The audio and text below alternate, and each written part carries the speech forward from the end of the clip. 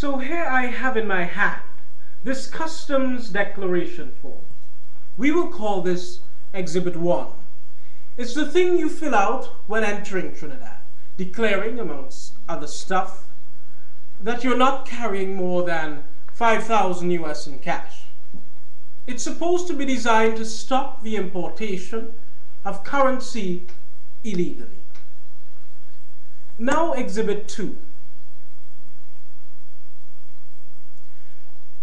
You see what this is? It's a picture provided by Puerto Rican CONCACAF members of money offered to delegates at Jack Warner's recent conference at the Hyatt Hotel in Port of Spain.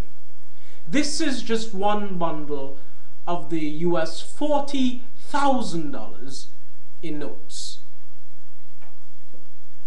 Now, according to our erstwhile Commissioner of Police, he can't investigate this matter of US 1 million entering the country without someone first making an official complaint.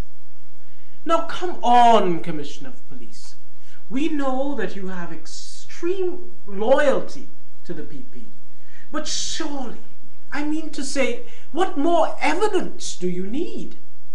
Several member associations of CONCACAF have sworn under oath that they were offered this bribe money by Mr. Warner.